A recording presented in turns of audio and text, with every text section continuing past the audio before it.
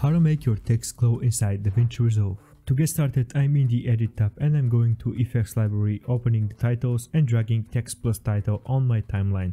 By closing this, I'm highlighting this Text Plus and I'm going right in the inspector on the right side. So in the first field, I'm typing glow and I'm selecting my favorite, which is Montserrat. I'm increasing the size of that text for better preview and I'm moving on with the next step.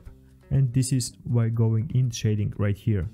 Once in there, you're gonna see the elements. You're gonna pick number 5 and you wanna click on enable right here. This is the glowing part. So I'm going further down in this scroll down menu and I need to correct a few options in the softness menu.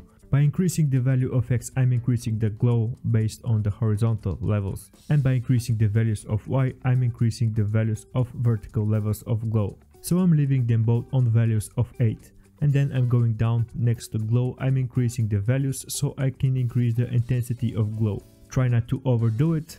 In my case, 0.4 will do the work.